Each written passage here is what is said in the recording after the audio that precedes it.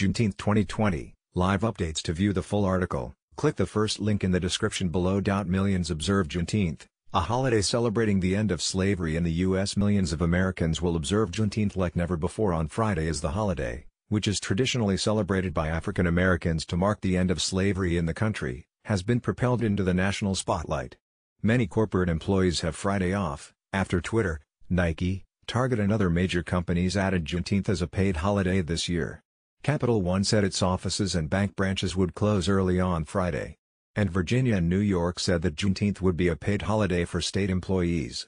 The changes are the latest example of the impact of national protests over the police killings of George Floyd and other Black Americans.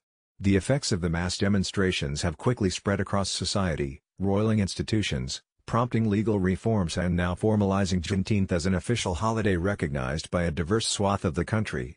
"This is unprecedented," said Albert S. Broussard, a professor of history at the University of Texas A&M, who said his own employer was allowing non-essential employees to take Juneteenth as a paid holiday.